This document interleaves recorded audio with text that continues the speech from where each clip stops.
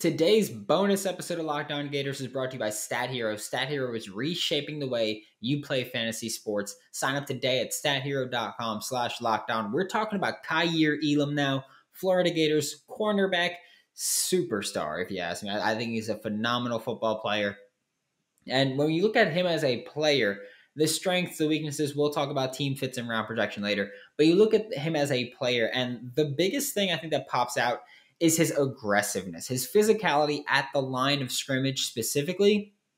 He is very good at timing his punch with receivers, and that's something that I played corner. I was terrible at it, but it's a very difficult thing to do. And a lot of college guys you see, they press with two arms and they throw themselves completely off balance. They throw themselves completely out of the play, and it gives up bigger plays.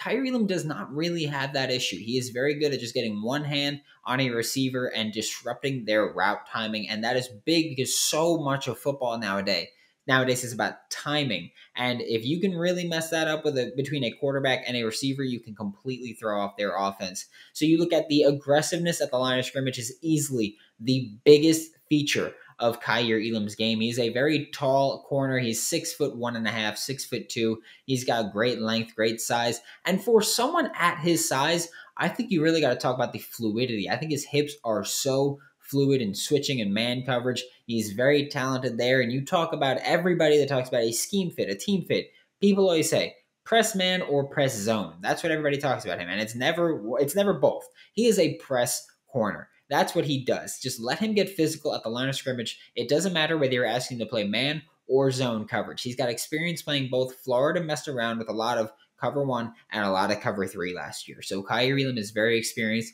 He's also played cover 2 and cover 4, but primarily cover 1 and cover 3. So his press coverage is phenomenal. He can play man. He can play zone. He's a very versatile player, and his ball skills are phenomenal. He knows how to make a play on the ball, whether it's getting his arms in there to break up a pass or whether he's jumping a route for an interception. We didn't really see him take the ball away so much, but he was always around the ball, and we saw him make a diving interception. He's made a lot of plays on the ball. He knows how to disrupt a passing attack completely. I think when you look at the downside of Kaiir Elam, easily the thing you talk about is penalties. He is one of the most penalized corners in college football, but that's something that you just take with someone who is as talented as he is.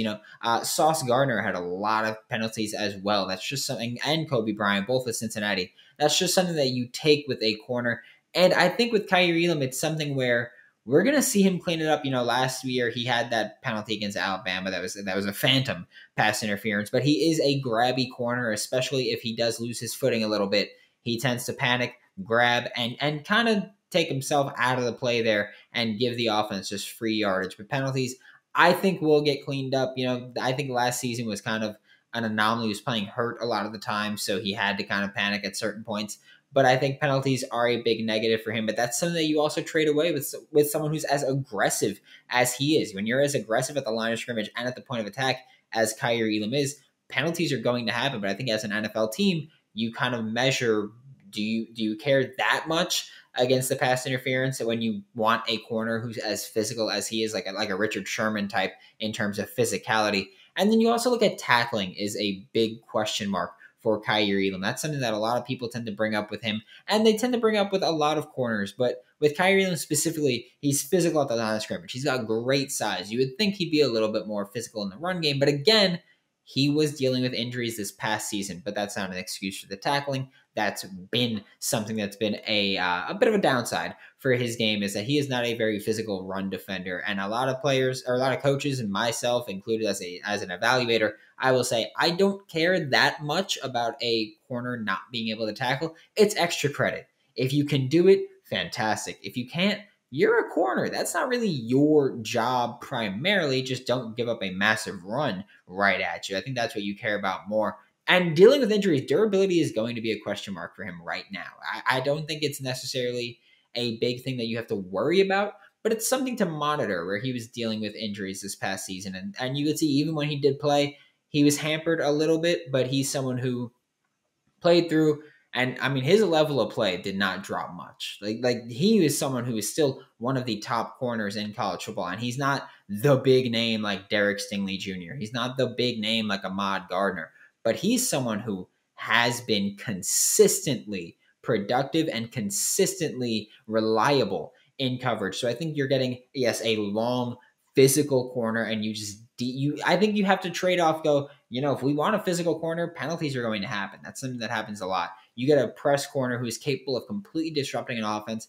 And Kaiir Elam is someone that I very openly said I think he's going to be a first round pick. But we'll talk more about that in just a second, because it's spring break. You're trying to get fit. You're trying to get healthy. You're trying to look good. It's beach bod season, baby. And that's when you include Built Bar in your plan. Built Bar is so sweet, coated in 100% chocolate, just 130 calories, just 4 net carbs, along with 17 grams of protein. Throw out the hidden stashes, Reese's in the desk drawer, Kit Kat in the cupboard, wherever you got, whatever you got. No matter. Just get rid of them. Get Built Bar. You don't got to feel guilty. You don't got to sneak around, and you get to look great. Built Bar is always coming out with new limited time flavors, so you'll never get bored. Use promo code LOCKED15 to get 15% off of your next order. That is locked, LOCKED 15 to get 15% off of your next order with Built or BuiltBar.com. Now we're talking about team fits and round projection for Kaiir Elam. I said it right before the break. I think he's a first round pick. I think he goes mid first to early second. I think the earliest we look at him go is the Patriots or the Eagles. I think those are the most likely team fits for him in terms of if he's going in the mid-late first. But I don't think he makes it past 30. He could go early second, but if it's May, he doesn't make past 30 to the Kansas City Chiefs if they keep their picks. I think when you look at the Chiefs defense, he is a perfect fit. They just lost Travarius Ward. They got to bring in a new talent. They lost Tyrann Mathieu. Their secondary is bleeding right now. Daniel Sorensen is gone.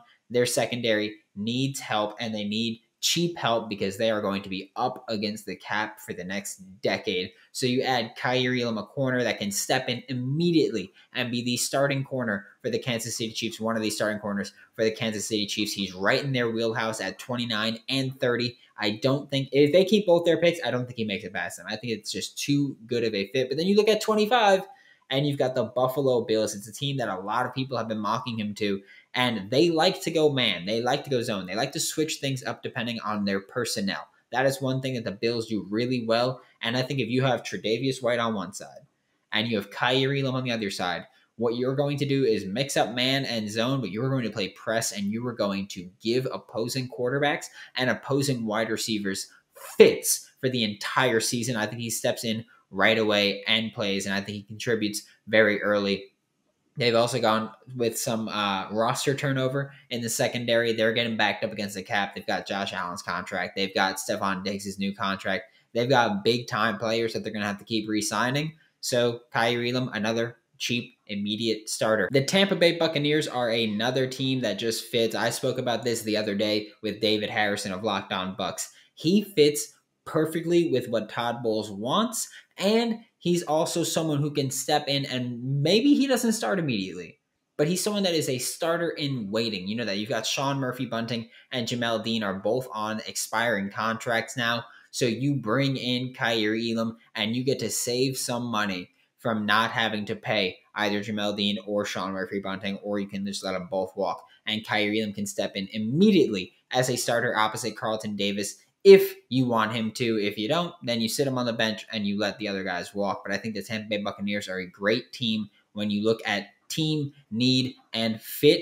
That is the Tampa Bay Buccaneers. We've also got the New England Patriots, are a team that I mentioned before, and the Philadelphia Eagles. Both of those teams, I like them for the same reason. They like running man coverage, and they like running press coverage. They do. And I know that Kaiir Elam is not just a press man corner, but he is better in man than he is in zone. So if you have a team like the New England Patriots or like the Philadelphia Eagles, you add Kaiir Elam, you've got your immediate starter for the next 4 or 5 years before you have to re-sign him. You're going to keep him. He's cheap. He's effective. He's going to be efficient. And with the Philadelphia Eagles specifically, I really like it because he's your corner too. He's going to be opposite Darius Slay, and I think allowing him the time to learn behind Darius Slay, who's been one of the better press man corners in the NFL for years, but was with the Detroit Lions, so did not get his respect. I think you have him opposite, and that is just a fantastic match right there of just corners that are going to make receivers throw fits. And with the New England Patriots, they love running press man, and their corners, for some reason, always work out. So adding a guy with an already high floor and a very high ceiling to your defense, I'm not saying he's going to be Stephon Gilmore. I wouldn't say that, but he could replace that Stephon Gilmore role. They let their corners walk. They let corners walk. They let corners go because they know that in their defense, they're going to get the most out of their corners. Kaiir Elam could be that next guy for 4 or 5 years before he wants big bucks, that you keep him on the roster and you help get yourself closer to that playoff picture that you've been working towards since you lost Tom Brady, and hopefully not getting blown out in this one.